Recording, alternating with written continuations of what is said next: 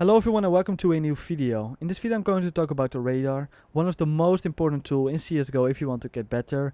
I've done a ton of coaching videos and what I've seen a lot is you guys are not using your radar enough, or you're maybe not using the right settings. A small example, you're holding B alone, it's a 3 on 3 and you see 3 red dots on long. At this point you should know there's 3 terrorists on long, but what I still see is people are holding B, they are slowly walking up towards B tunnels or to mid, and they are just wasting time while they should have the knowledge that there's 3 guys going to be long right, that they shouldn't have to be doing this. So your radar is extremely important.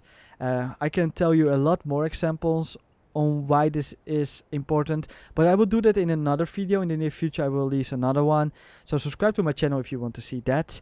I will in this video I will talk about the settings I use, and I truly believe they are one of the best. I'm pretty sure you guys can make small adjustments to make it better for yourself, but overall it's pretty good. So in this video I will explain the commands I use, what the different commands do, and why I'm using them. So yeah, let's get started with the explanation. So first of all, these are the radar settings that I use. I usually play in a smaller resolution, but I'm recording in a bigger one, so it might look a bit different. But this is mainly what I use. So as you can see, it rotates with me, the radar. You can see almost the entire map. It's pretty clear. The icons are really clear. So these are simply the perfect settings for me. I can see everything that's going on and it's just great. Okay, so now I will explain the different commands. So we will start with CL, HUD, radar, scale, and I put this on 1.2, or when I'm playing smaller resolutions on 1. And what this does is it changes the size of your radar. So we can put it on 0.8, it will be super small. I really suggest you don't do this. And we can put it all the way up to 1.3, and it's quite big, but on smaller resolutions it takes too much of the screen in my opinion. So I put this on 1.2, a small difference, but it makes a big difference for me. If you want to find the perfect setting for you, just make sure whenever you look at the radar everything is clear and everything is visible for you. You know, it's not too big but not too small. The second command is CL, radar, always centered, and what this does is it centers around your character. So I have it on 0. I really suggest you put it on 0 because I will show you what it does if you put it on 1. Oops, I made a mistake there. There we go. So on 1, you're now in the center, and as you can see, a lot of the screen is black, and you can't see half the map. Of course, that's not going to work. In a bit I will show you what this does with another command, but you know, this looks wrong, right? In my opinion, you can only see what's really happening close to you, but you want to see everything that's going on the map, so I would switch this to 0. The next command is CL, radar, rotate, and what this does is it rotates the radar with you. I put this on 1 for a very good reason, but you can also put this on 0, but I will first explain to you guys what it does.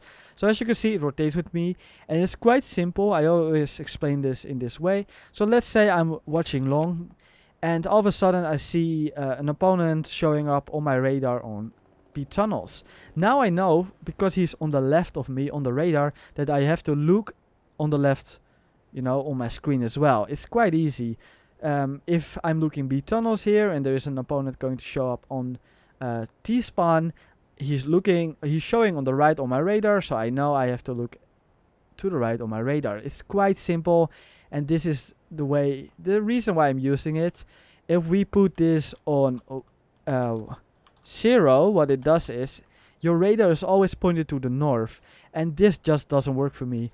You can see where you're looking at, but I just don't feel it. I can play like this, and I'm sometimes a bit, when stuff really happens quickly, for example we're doing a rush and they are rushing with us, and it's, you know, there's a lot going on, I'm sometimes really lost on what's going on, and I really suggest for you guys that are on a lower rank that you switch this to 1.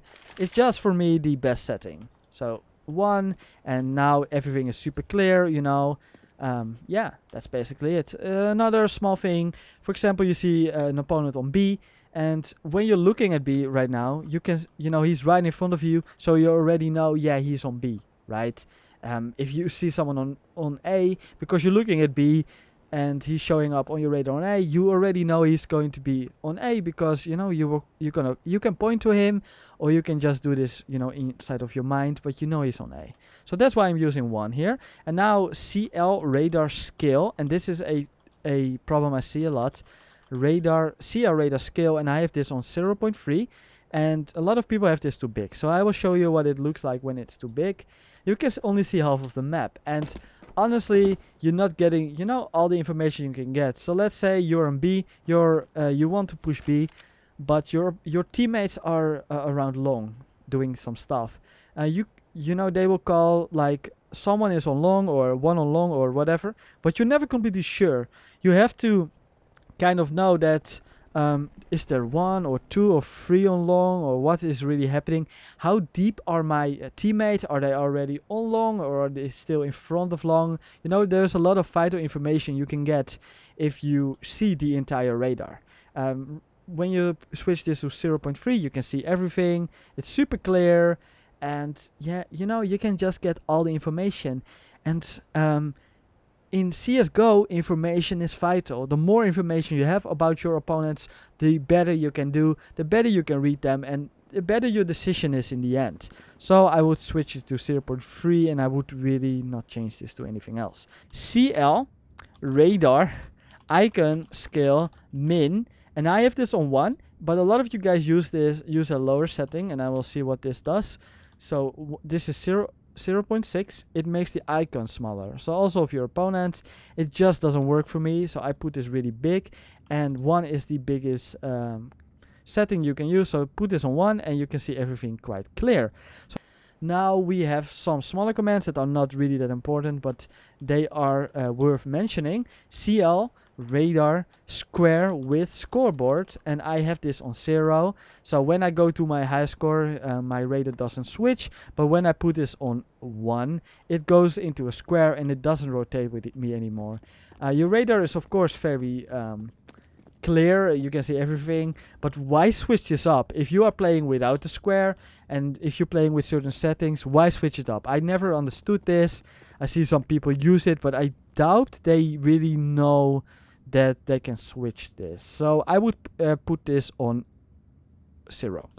Okay, and the next one is kind of a stupid one, but it's still important. It's CL, HUD, bump under radar, and this should be at 1 always. Why? I was put it on 0. You can see the radar here on the left. Put this on 0, and the bomb is gone, even though you're carrying it. You're not dropping it, it's just not showing up. So switch this to 1.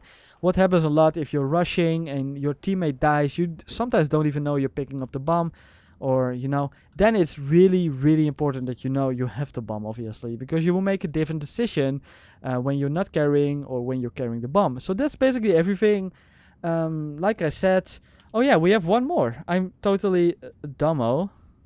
So these are all the settings that I'm using. I hope you guys learned a lot from this. So yet again, a small summary. What I prefer is the map or the radar rotating with me, because you know, I know exactly where everything is. I see that this won't work for everyone, but it works for me.